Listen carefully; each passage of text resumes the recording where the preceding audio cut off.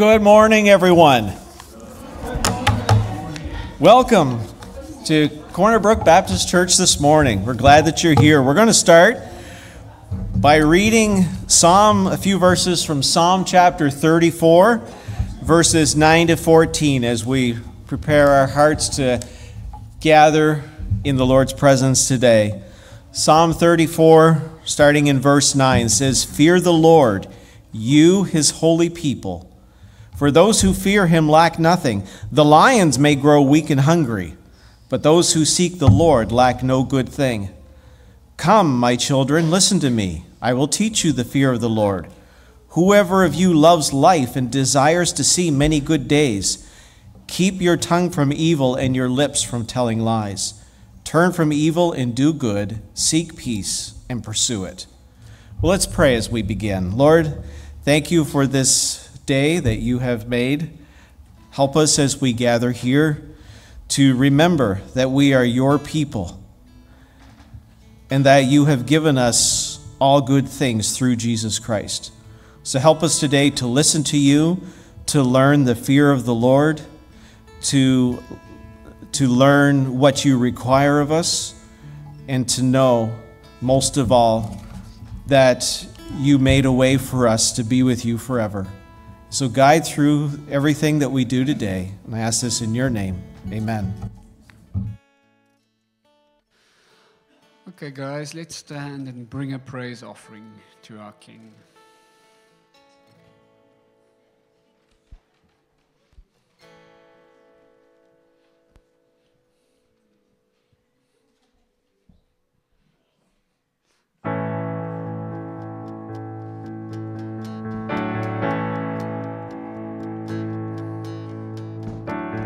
Strength will rise as we wait upon the Lord. We will wait upon the Lord. We will wait upon the Lord.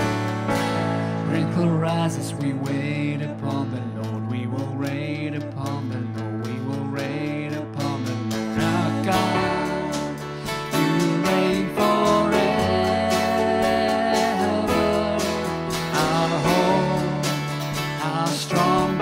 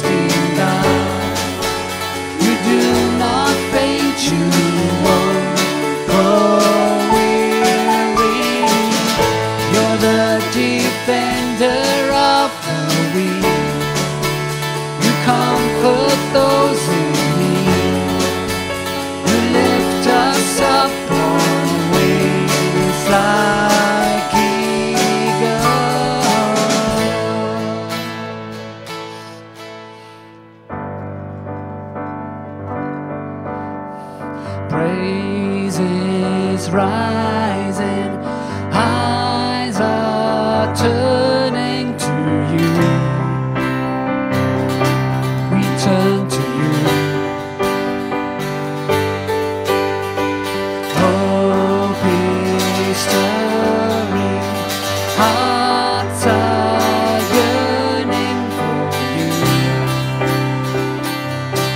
We long for you.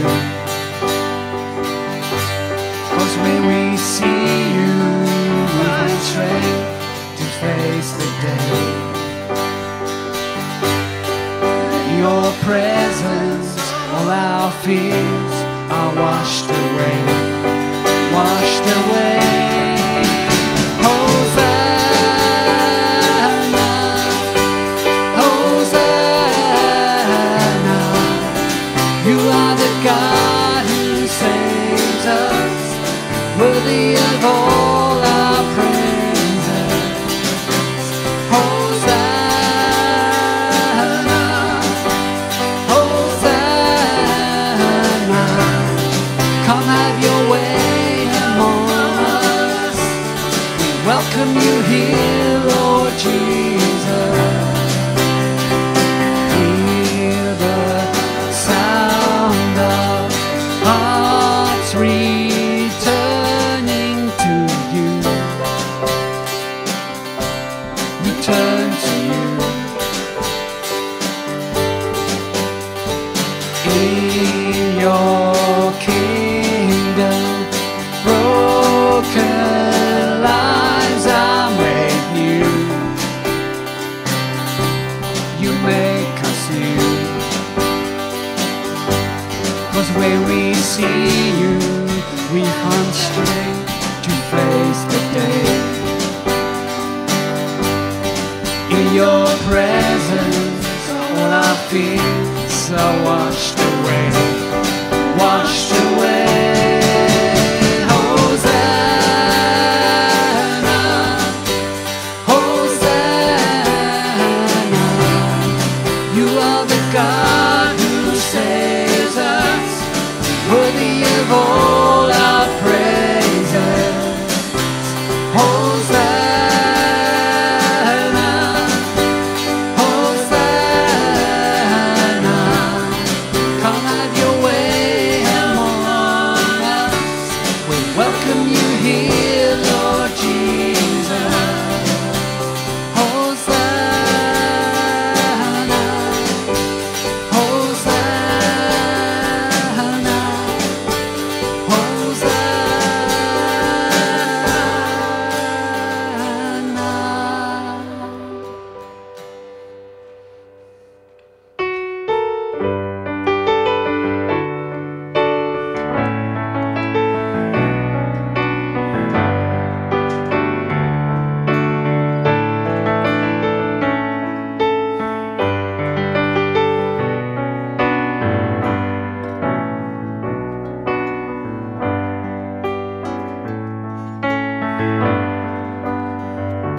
Bless the Lord, oh my soul, oh my soul, worship his holy name. Sing like never before, oh my soul, I'll worship your holy name. The sun comes up, it's a new day dawning. It's time to sing your song again. Whatever may pass, and whatever lies before me, let me be singing when the evening comes.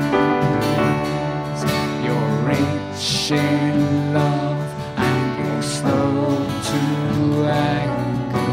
Your name is great and your heart is kind. For all your goodness I will keep on singing. 10,000 reasons for my heart to find. Bless the Lord, oh my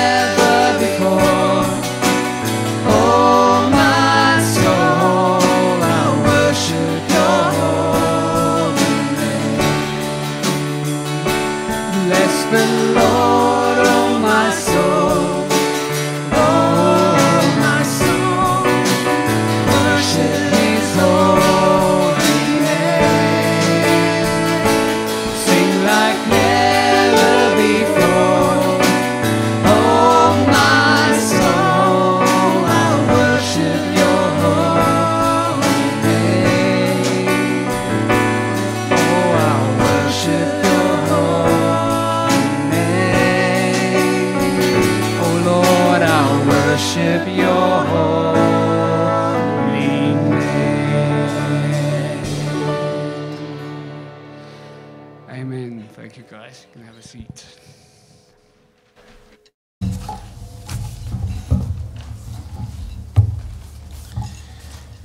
In Deuteronomy 8:18, Moses said this to the people, "But remember the Lord your God, for it is he who gives you the ability to produce wealth, and so confirms his covenant which he swore to your ancestors as it is today." Remember God. It is he who has provided for you. Our finances, the way we handle our finances actually reflect our gratitude for God's provision. We recognize God as the source of our ability to generate wealth, and our financial choices should reflect that gratitude. And so this morning, I'm going to ask the ushers to come forward as we take up our offering. And as we pass the plates, this is an act of worship, even though we may give through other means, electronically and so on. And if you're a guest here today, we want to let you know that you do not have to feel obligated to give. If you do, we simply welcome it as a gift to the work of God. So the ushers will take up our offering and then come back to the front for prayer.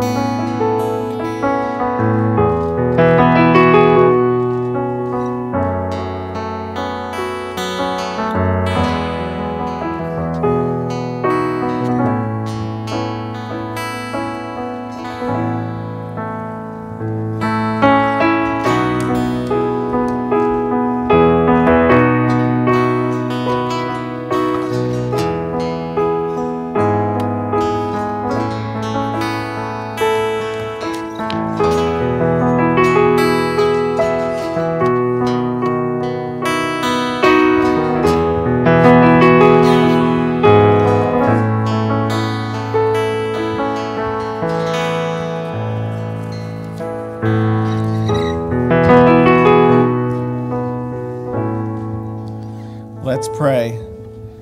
Lord, you are the eternal God, and now we give you our tithes, our offerings, out of gratitude, out of our love for you. We know that our financial giving, though, is not the only thing that you require. You tell us to take the gospel to the whole world. You tell us to love you with all our hearts, minds, soul, and strength. We're told to love our neighbors as ourselves. So in all things in our lives, I pray that you will give us the desire to follow you in love and service. And I pray this in your name. Amen.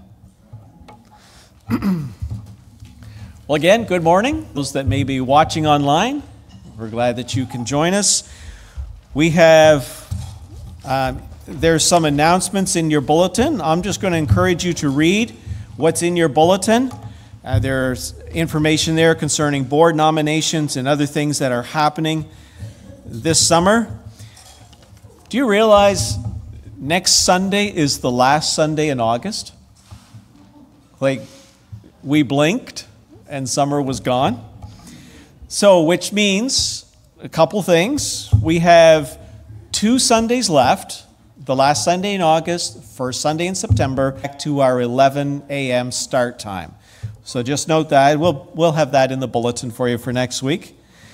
And also, just to let you know, some of you have asked, some of you came in and thought, I thought you were going to be gone today. So I'm taking vacation starting tomorrow, and I'll be gone for the next 3 Sundays.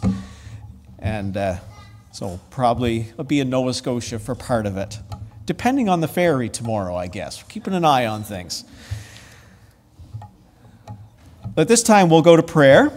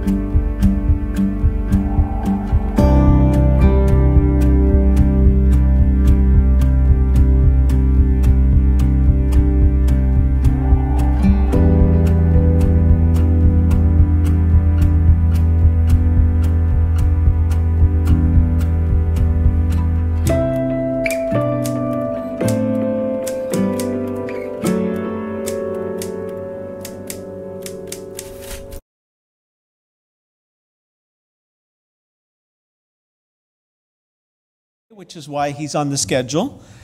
And but anyway, I moved my vacation, shifted it a little bit, but I certainly didn't want to take him off the schedule. We're glad that he's able to speak. One thing I forgot to mention, an announcement. We have brand new, this is our brand new Connect card. If you're visiting with us, we'd love to get to know you. This is a card back on the table. You can fill this out and give it to myself or Pastor Dan or the folks at the door. That would be fine. And we also created a brand new prayer card. If you have a prayer request that you'd like to go out on the prayer line, you can fill that out and give it again to myself or Dan or Cora, and we'll make sure that your prayer request gets sent out. So a couple new things back there. So, Ken, I will turn it over to you. Thank you for speaking this morning. Well, good morning, everybody. It's been a while. I apologize if my preaching muscles are flabby and I flail around a little bit here, but it's a real joy to be able to speak to you this morning. So I'm going to be speaking about Psalm 16, and so I'll start by reading Psalm 16. Keep me safe, my God, for in you I take refuge. I say to the Lord, you are my Lord. Apart from you, I have no good thing. I say of the holy people who are in the land, they are the noble ones in whom is all my delight. Those who run after other gods will suffer more and more. I will not pour out libations of blood to such gods or take up their names on my lips. Lord, you alone are my portion and my cup. You make my lot secure. The boundary lines have fallen for me in pleasant places. Surely I have a delightful inheritance. I will praise the Lord who counsels me. Even at night my heart instructs me. I will keep my eyes always on the Lord. With him at my right hand, I will not be shaken. Therefore my heart is glad and my tongue rejoices. My body also will rest secure, because you will not abandon me to the realm of the dead, nor will you let your faithful ones see decay. You make known to me the path of life. You will fill me with joy in your presence, with eternal pleasures at your right hand. Let's pray. Lord, may the words of my mouth and the meditation of all our hearts be acceptable in your sight, O rock, our rock and our Redeemer. Amen. The kids can be dismissed to go downstairs now. You sure can.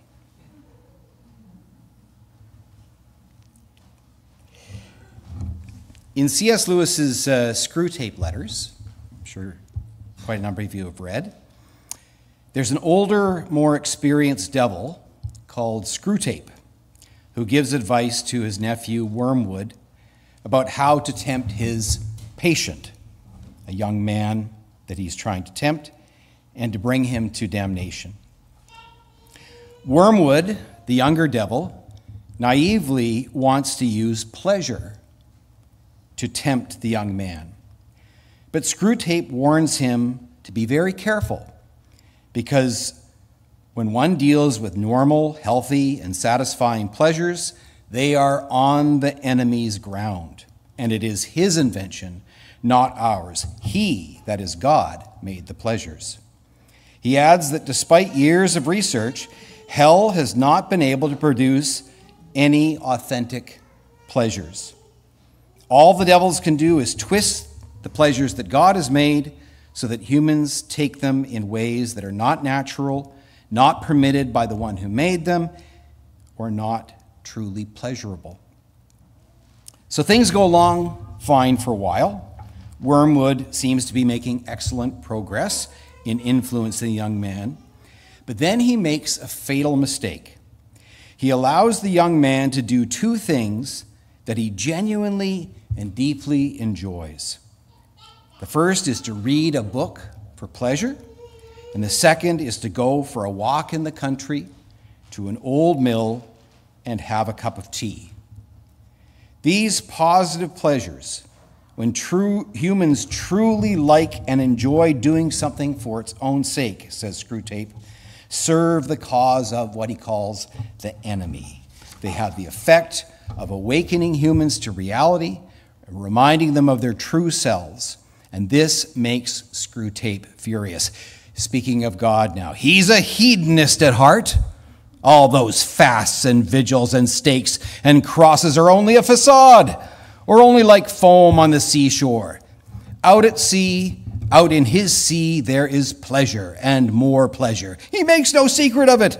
At his right hand are pleasures forevermore. Ugh! He's vulgar, Wormwood. He has a bourgeois mind. He has filled his world full of pleasures. There are things for humans to do all day long without his minding in the least. Sleeping, washing, eating, drinking, making love, praying, playing, working. Everything has to be twisted before it's any use to us. We fight under cruel disadvantages. Nothing is naturally on our side, he says in self-pity. The point that C.S. Lewis is making is clear. Contrary to what many people think, God is the author of pleasure. He is not its enemy. In fact, God, the God who created sight, smell, taste, touch, and hearing, who filled the earth with intoxicating beauty, the scent of flowers, the taste of fruit, the harmony of birdsong, the grandeur of mountain vistas. How could such a God be against pleasure when he is its true source? It sounds strange for me to say it, but God is happy.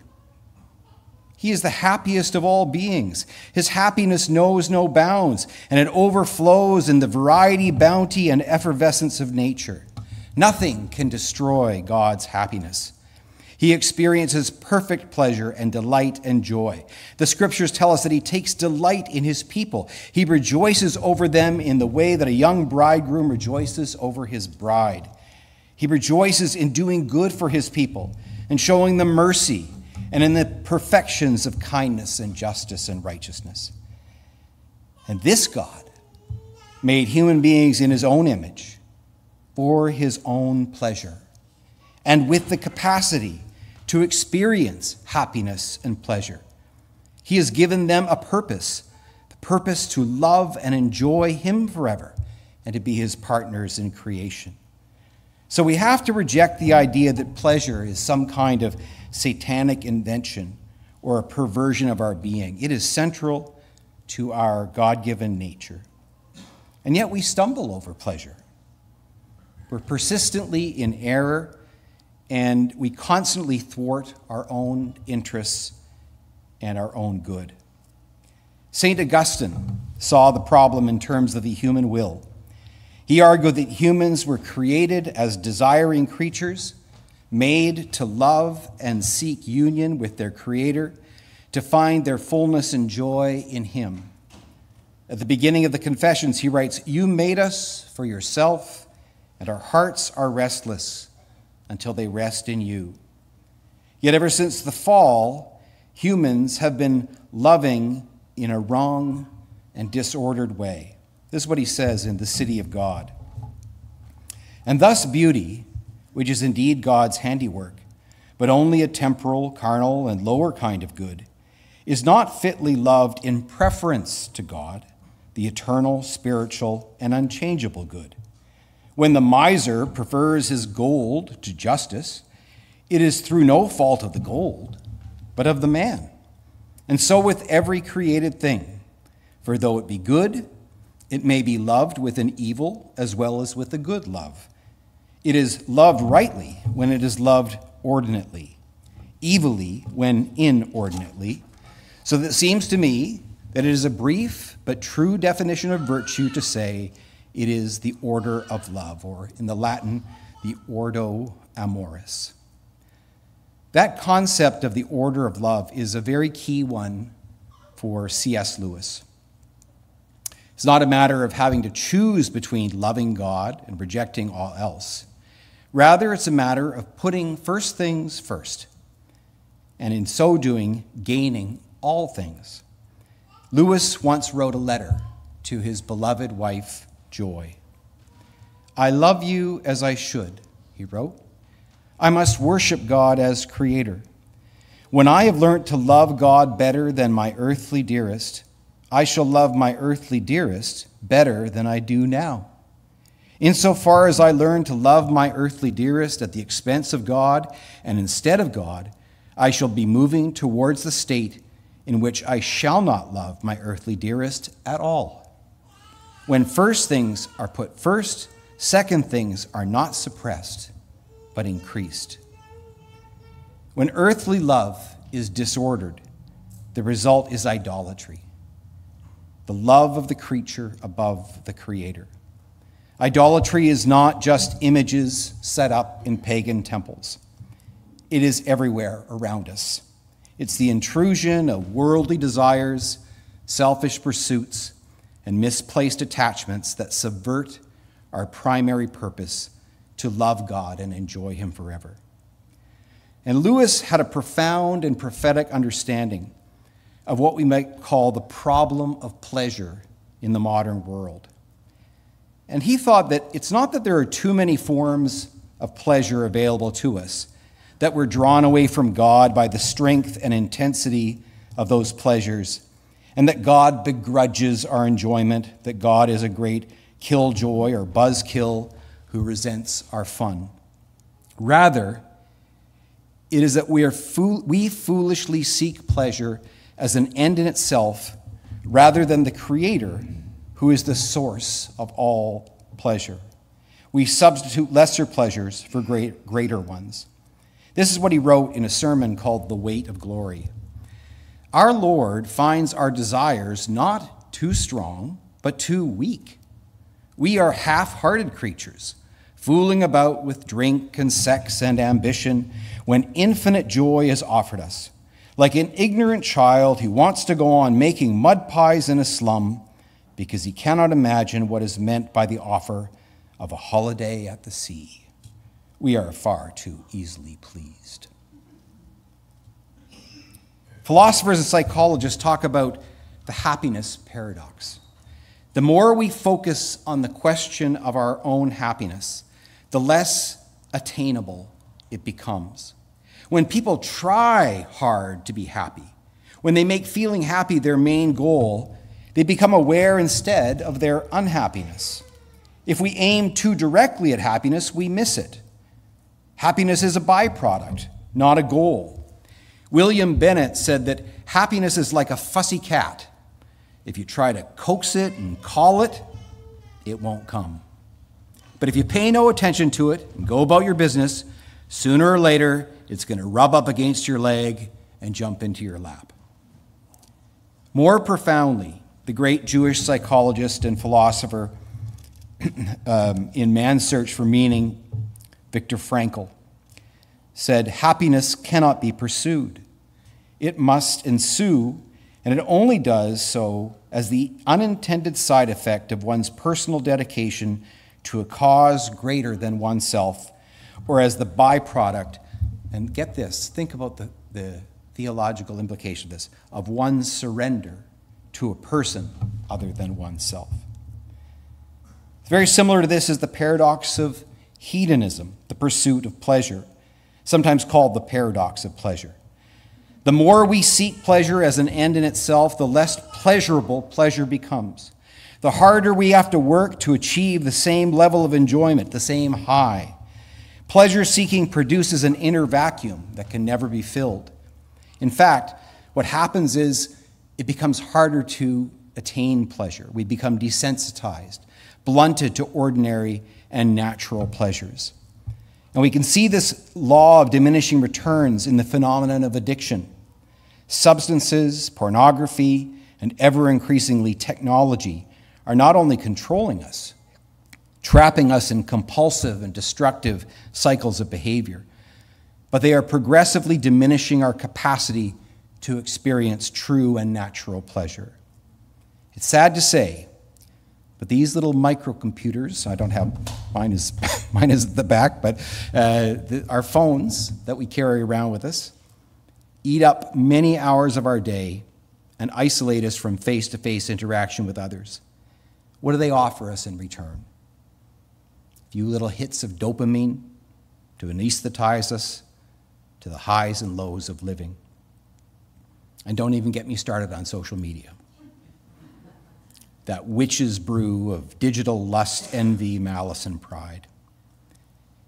If anything, we don't live in an age of hedonism, but we live in an age of anhedonia, the reduced ability to experience pleasure in what we formerly enjoyed. Instead, we have numbness, boredom, and the loss of interest in life's experiences. Psalm 16 is a powerful word to us about pleasure and praise, and it helps us unravel the problem and the paradox of pleasure. And I want to just point out three things about the psalm. The first is the language of the psalm is about pleasure, but it also gives us pleasure. The psalm has a rich vocabulary of pleasure, delight, and enjoyment. When the psalmist says, for example, in verse 3, "The noble in whom is all my delight," he uses a Hebrew word which has the root meaning of bending or inclining towards someone in an attitude of caring, attentiveness, and protection. Think about that. When in verse 6, he says, "The boundary lines have fallen for me in pleasant places," the Hebrew word naim that he uses has the root meaning of beautiful, sweet, and lovely. It's the same root out of which we get the name Naomi, my sweet one, my lovely one.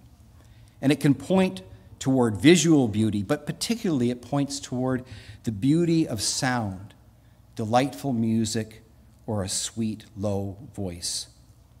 When he says in verse 6, "I have a delightful heritage," he's using a Hebrew word which means beautiful or pleasing to the eye.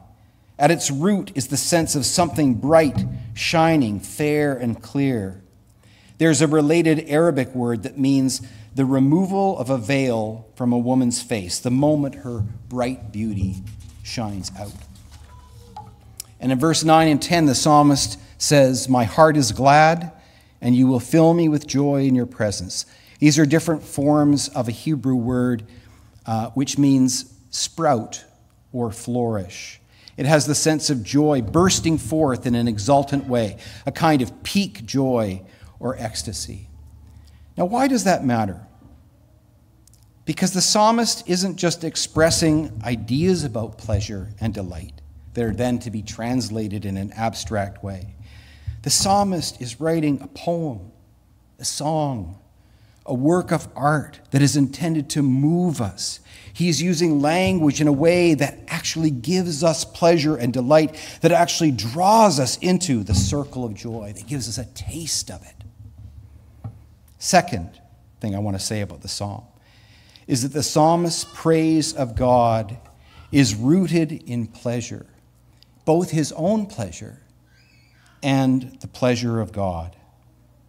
Now, even though he's never read St. Augustine, the psalmist understands the ordo amoris, the order of love. The psalmist puts first things first. Yahweh is loved above all created things, and then, in the right order, degree, and proportion, all created things are to be loved for Yahweh's sake. He says, "I say to the Lord, you are my Lord. Apart from you, I have no good thing." He's not saying that nothing is good except Yahweh. That would contradict the scripture, right? The Creator pronounced that creation is good. He saw it, and it was good. But he is saying that the very goodness of good things consists in their relation to a good Creator. They're not rightly enjoyed apart from him or for their own sake. Yahweh, however, is the only being who can be enjoyed for his own sake. St. Augustine said it this way: if the Creator is truly loved, that is, if he himself is loved and not another thing in his stead, he cannot be evilly loved. We do well to love that which, when we love it, makes us live well and virtuously. If we praise God as we ought to praise him, we will acknowledge the many things he's done for us. And the psalmist rhymes those off. Verse 1 and 5, he says that Yahweh keeps him safe. He gives him refuge and security. In verse 7, he says Yahweh counsels and guides him. But if we focus only on what God has done for us, our praise can become transactional and mechanical, something that we owe to him and are obligated by duty to offer him. But the psalmist doesn't do this. He praises Yahweh, not the things that Yahweh does for him. Yahweh himself is his treasure, his joy, his very great reward. He says it in verse 5 and 6, "Lord, you alone are my portion and my cup. You make my lot secure. The boundary lines have fallen for me in pleasant places. Surely I have a delightful inheritance." Those words, portion and inheritance, are referring to the same thing. In the Old Testament, all the tribes of Israel were given an inheritance in terms of land. There was one exception, and that was the Levites, and particularly the descendants of Aaron.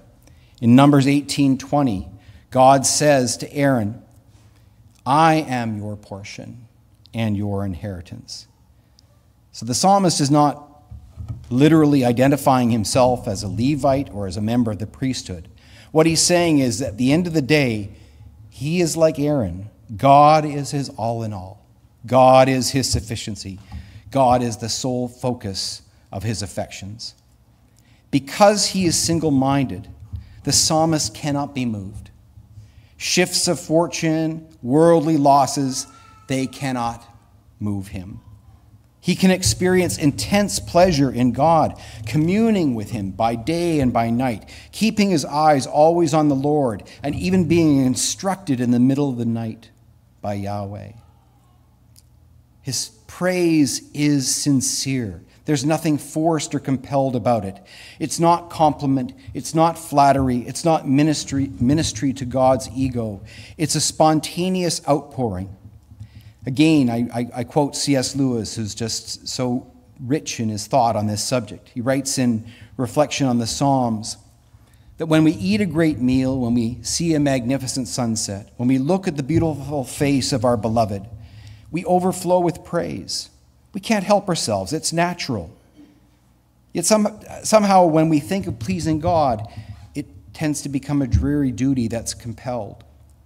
He says all enjoyment spontaneously overflows into praise. The world rings with praise, lovers praising their mistresses, readers their favorite poet, walkers praising the countryside, players praising their favorite game, praise of weather, wines, dishes, actors, motors, horses, colleges, countries, historical persons, children, flowers, mountains, rare stamps, rare beetles, and even sometimes politicians or scholars. Just as men spontaneously praise whatever they value, so they spontaneously urge us to join them in praising it. Isn't she lovely? Wasn't it glorious? Don't you think that magnificent? The psalmist is telling everyone to praise God, is doing what all men do when they speak of what they care about. We delight to praise what we find valuable, and we can't help ourselves. The praise is not just an expression or acknowledgement. The praise completes our enjoyment. It's a pleasure, the greatest of pleasures, to praise that which gives us pleasure. It's a greater pleasure to share pleasure than to hoard it and keep it to ourselves. When we've known something exquisite, how can we not tell it? How can we keep it bottled up inside? It has to burst forth. And there's one more thing that's amazing about praise. Praise is a great privilege and pleasure because in praising God, in praising Him from our hearts, we in fact bring Him pleasure. The scriptures tell us that God dwells in the praise of His people. When we praise Him, we please Him, and we commune with Him. Thirdly and lastly, the pleasure of praise points beyond itself to an infinite circle of pleasure. The received wisdom about pleasure is that it is merely fleeting and temporal. The philosophy of carpe diem, seize the day, says that youth is the time of pleasure, and we should grab all the sensual enjoyment we can before time, age, and death catch up with us. Gather ye rosebuds while ye may. Old time is still a-flying. And I don't want to underestimate that. Death is a formidable enemy with a powerful sting. But the psalmist grasps a hope that transcends the power of death and the grave. Therefore my heart is glad and my tongue rejoices, because you will not abandon me to the realm of the dead, nor will you let your faithful one see decay. You make known to me the path of life, and you will fill me with joy in your presence, with eternal pleasures at your right hand. Is the psalmist here claiming that he will never die? Obviously not. In Acts chapter 2, Peter quotes this very passage when he preaches to the crowd on the day of Pentecost, and he acknowledges, he says, David the psalmist died and was buried, and his tomb is here to this day. David did enter the realm of the dead, and his body did see decay. However, says Peter, David was a prophet. He knew that God had promised that one of his descendants would sit on his throne. David's words, said Peter, point prophetically to Jesus the Anointed One, the one of whom the Father says, "This is my beloved Son, in whom I am well pleased." The greatest joy and delight of God is in his Son. Psalm 16 prophetically envisions the resurrection and exaltation of Jesus, who, says Peter, was not abandoned to the realm of the dead, nor did his body see decay. God has raised this Jesus to life, exalted to the right hand of God. He has received from the Father the promised Holy Spirit and has poured out what you now see and hear. Peter links this ancient psalm and the psalmist with his own moment, the dawn of the gospel and of the church. And by implication, it takes in the whole church of Jesus Christ throughout time. It comes down and speaks directly to us. And what was prophesied in the psalm has come true and has opened the way of salvation and joy to all people. All of God's people, past, present, and future, participate in the resurrection and enthronement of the Messiah. His resurrection to life is the earnest or guarantee of ours. His triumph is our triumph. His joy is our joy. And my friends, that joy will never end. It will go on forever. We will walk with our Savior on the path of life, and we will be filled with joy in the presence of the Lord, where there are eternal pleasures. Amen. Pastor.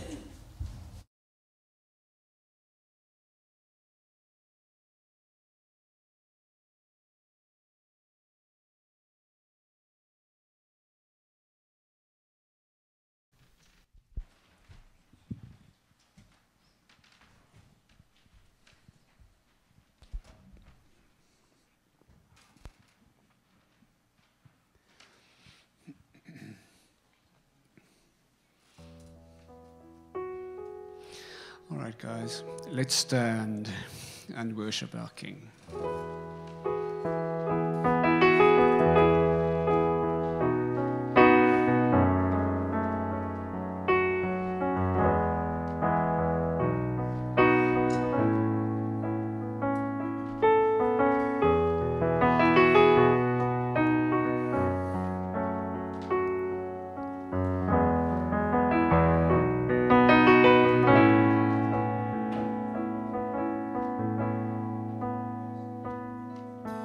Light of the world, you step down into darkness.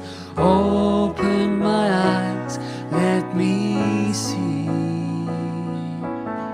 beauty that made this heart adore you. Hope of a life spent with you. So here I am to worship, here I am to bow down, here I am to say that you're my God. You're altogether lovely, altogether worthy, altogether wonderful to me.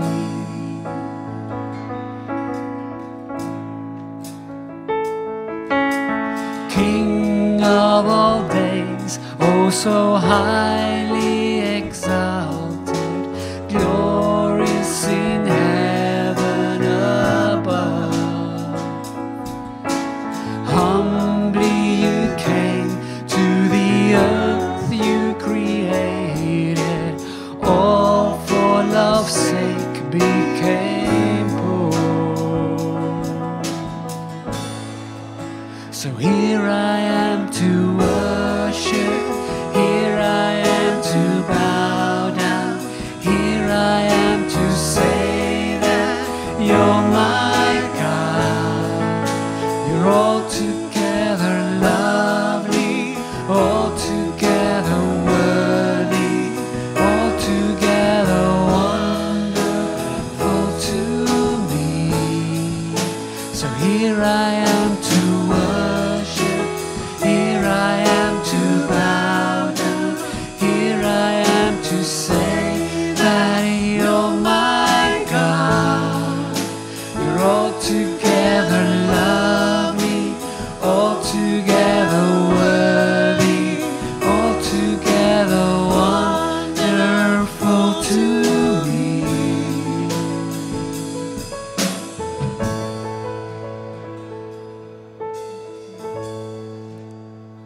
I love you, Lord. Oh, your mercy never fails me. All my days I've been held in your hands. From the moment that I wake up until I lay my head, I will sing of the goodness goodness of God. All my life you have been faithful. All my life you have been so good. With every breath that I am able, I will sing of the goodness of God. I love your voice. You have led me through the fire. In darkest night, you are close like no other. I've known you as a father. I've known you as a friend. I have lived in the goodness of God. And all my life you have been faithful. All my life you have been so good. With every breath that I am able, I will sing of the goodness of God. Your goodness is running after, it's running after me. Your goodness is running after, it's running after me. With my life laid down, I'm surrendered now. I give you everything. Your goodness is running after, it's running after me. And all my life you have been faithful. And all my life you have been so good. With every breath that I am able, I will sing with the goodness of God. I will sing of the goodness of God. I will sing of the goodness of God.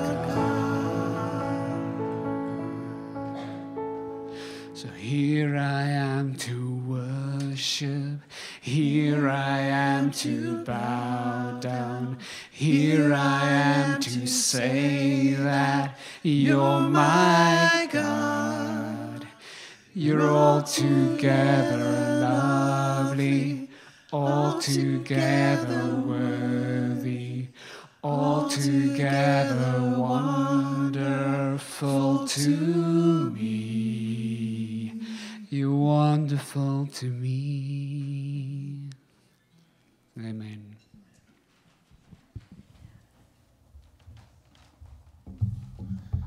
Thank you, worship team, and thank you, Ken, for sharing this morning. Wow, we're called to be Christian hedonists, aren't we? We're called to pursue pleasure, but not in pleasure itself. We submit ourselves to God, and there we will find pleasure. And Ken remarked at the first of his message, God is the most happiest of all beings. And I want to leave you with this verse. I spoke on this a couple weeks ago, where Jesus is on the Mount of Transfiguration, and his clothes turn white, and a cloud appears. And can you hear the pleasure in the voice of the Father when he says, "This is my Son, whom I love. Listen to him." Let's find our pleasure, our fulfillment in Jesus Christ. Amen.